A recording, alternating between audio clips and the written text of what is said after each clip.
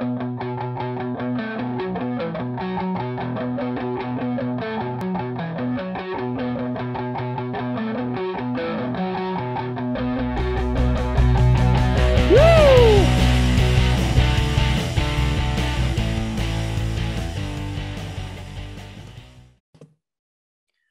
on, guys? Johnny on the track back with my final video for 2021. And I'm going to power rank what I think are the top 10 drivers in NASCAR right now. Obviously, power rankings always subject to change based on a lot of this is based on how they did in 2021, how I think they'll do in 2022. But yeah, I mean, again, recency bias also comes into this. So who was kind of hot at the end. But so these are my rankings. This is what I think. We're going to do 10, just the top 10. There are some notable snubs currently that I think, one, I think you guys will be shocked about.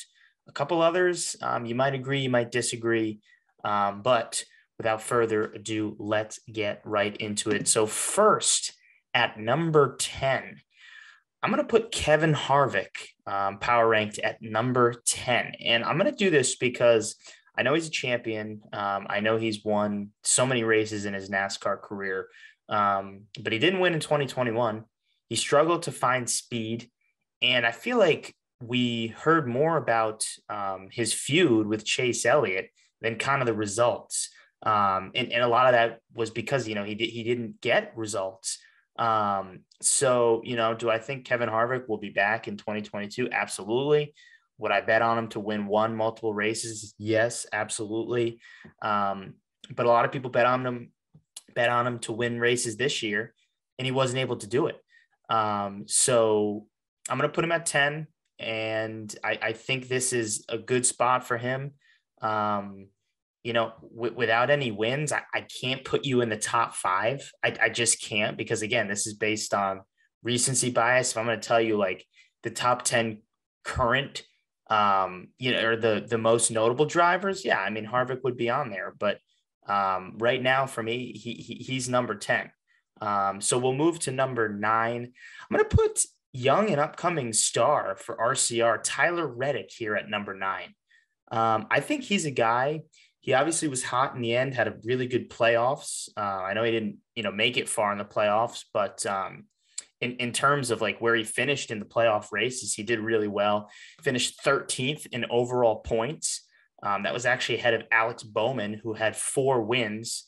Tyler Reddick obviously didn't have any wins, but he showed his strength all season at the 1.5 miles. He had speed all season. He was very consistent. So again, I think this is pretty good for where Tyler Reddick belongs.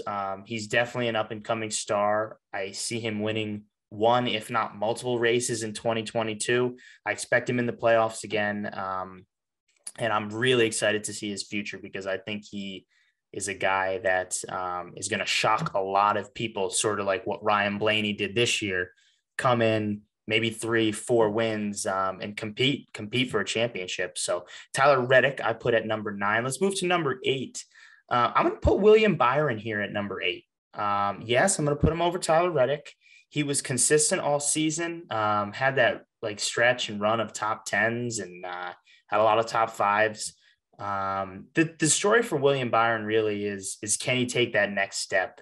Can he be a 3-headed monster at Hendrick with a Larson and an Elliott? He had the big win at Miami pretty early. After that, couldn't grab another win. But again, the story is going to be, can he take the next step? I expect him to.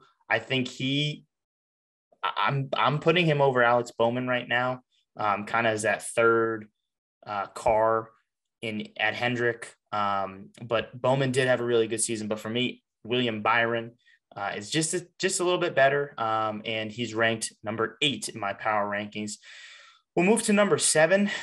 Here I've got Joey Logano. So even in a down year where Joey Logano wins on dirt, which I can't imagine he ever would expect would have happened, in a down year, he finishes 8th in overall points. Kind of lacked speed at some tracks, was really fast at other tracks. An interesting year for Logano, but I mean, again, like he's a guy you're not going to count out when it matters most, a champion.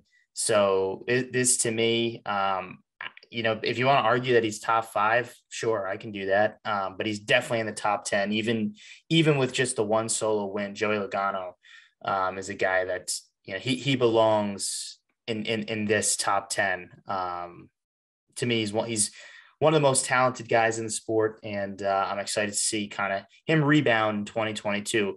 Number 6, I'm going to put his Penske teammate Ryan Blaney ahead of Joey.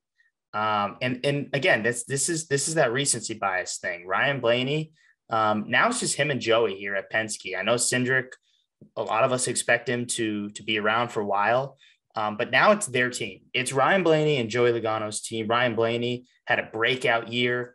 And now Ryan Blaney is a guy that's won, which is crazy to think about. He's won on a mile and a half. He's really good at super speedways. He's won there. He's won on a road course. He's also won at Pocono. So he's a versatile guy. This is a guy, I mean, there's not many guys you can put on a list that's won a road course, super speedway, mile and a half at Pocono. He's only missing a short track win. So Ryan Blaney, I mean, most would probably put him top 3 for current super speedway racers. Again, just a really good year.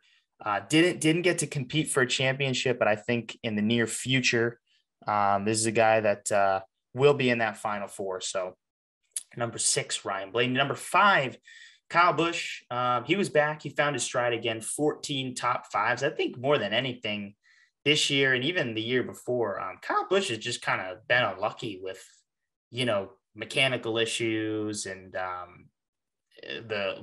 take a look at New Hampshire in the rain. He slid and that was his day. So he's been unlucky, but I mean, the Pocono win to go on strategy and having to save fuel, that just shows the kind of driver that Kyle Busch is. Again, the 14 top 5s. Kyle Busch, although he only had 2 wins, he was definitely back this year. And I think he'll build on what he did this year in 2022. And I expect him to compete for a championship. I hope to see him back in that Final Four to do it, but we'll see. So number 4, I've got Chase Elliott. 2 wins, 15 top 5s, only behind Hamlin and Larson for the top 5s. Again, was one of the guys at the end there competing for a championship. Chase Elliott, young superstar, now not the reigning champion, but a champion nonetheless in 2020. So this is a guy, he's a superstar in our sport. I know a lot of people, whether they like him or they don't, you got to admit this kid is super talented. And he's going to be around for a while. Number 3, I'm actually going to put Martin Truex Jr. above Chase Elliott. In the final point standings with everything, when all was said and done, Martin Truex Jr. finished second. 4 wins, basically all the wins he kind of dominated. On top of that, right, like Martinsville, I don't know how you're going to bet against Martin Truex Jr. And even Richmond, which he's shown to, dominate the past couple of years. Martin Truex Jr., to me, he's number 3 right now in these power rankings. Even when I feel like at Gibbs, like he was lacking speed sometimes, he still found a way to get wins. So we'll take it to number 2, Denny Hamlin. The 2 wins this year. He had the speed all year. You got really hot at the end. 19 top 5s, just a crazy good number for Denny Hamlin, only behind Larson in top 5s. And as crazy as the season was for Larson, he only had 20 top 5s. So that just shows you how good Denny Hamlin's season actually was. Mr. Consistent, I feel like you can give him that nickname this year because even when he didn't win, he was right there to compete. He actually beat Larson in that playoff race, which was an awesome race for the 2 of them. Just hasn't got it done. Just that's what it is right now. Denny just has not been able to get it done for championship. I hope he does because he's a guy to me that is so deserving to win a championship that has not. But that's something that comes with this sport. You got to get it done. So let's see if Denny can do it in 2022.